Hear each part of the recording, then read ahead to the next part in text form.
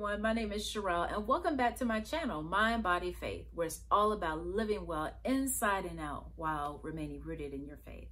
Today, I want to share a little bit more about my wellness journey. I shared with you all in a previous video of how I was so excited about yoga and how I was sharing it with my community and those that I went to church with, and how I was told don't do it, how I stopped practicing yoga, but then how I started back practicing yoga. But along that journey, there's some little mini stories that I want to share with you all today.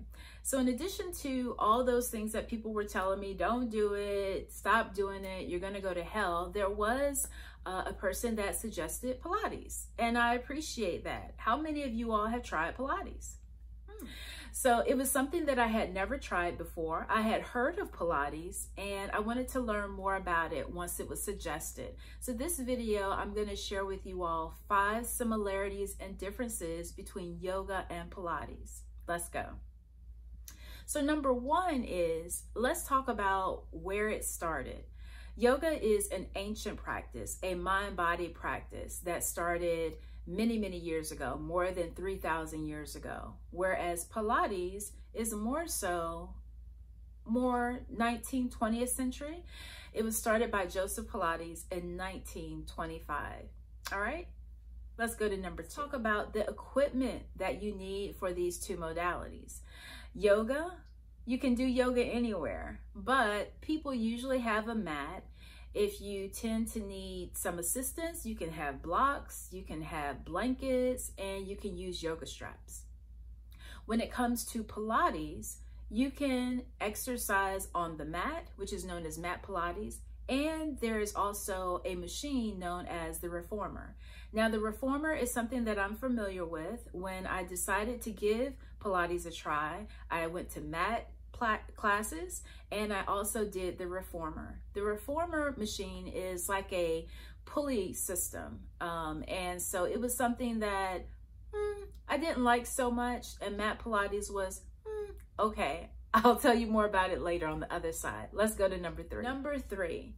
So the philosophy behind Pilates is really about the core. It is about that powerhouse. If you know anything of Pilates, you probably have heard of the hundreds. So it's about building a strong core. It's about elongating and strengthening your spine and really activating those muscles to improve your posture. On the other hand, yoga's a little different. It can do many of those same things.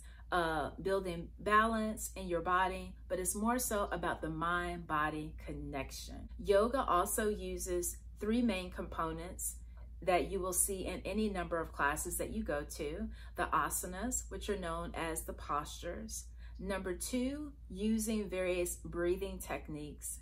And number 3, a final relaxation or a meditation component that comes along with the practice, usually towards the beginning, the end, or just at the end of practice. Number 4. So let's talk a little bit about the public's perception as it relates to yoga and Pilates. Pilates is actually seen more so as a traditional exercise. Although it's just started in 1925, it is something that is more traditional in nature and is commonly referred to as an exercise, whether you're doing it on the mat or whether you're using the reformer. Yoga, on the other hand, is more so viewed as a mind-body practice, invoking relaxation, helping with your ability to concentrate and focus, and it's not just solely focused on muscle engagement and the physicality of the practice. Actually, some would even call yoga a meditative movement. It is truly a mind-body connection, where Pilates is more so about challenging your body to turn those muscles on and to begin to rehab the physical body.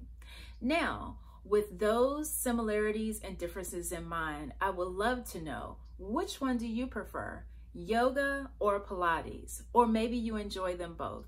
I will say that after trying the Pilates reformer for a number of weeks and the Pilates mat class, that I decided that Pilates was not for me.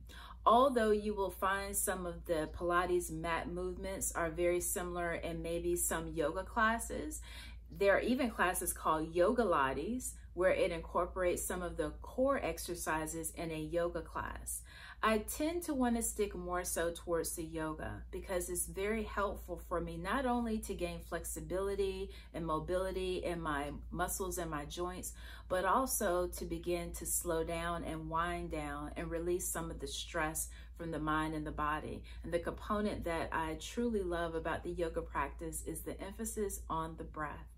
The breath is also a component of Pilates, but it is not the central focus. Where the central focus with Pilates is more so on rehabbing the physical body, the emphasis with yoga is using the asanas or the postures and the breath in a meditative way to aid in health and healing, mind, body, and spirit.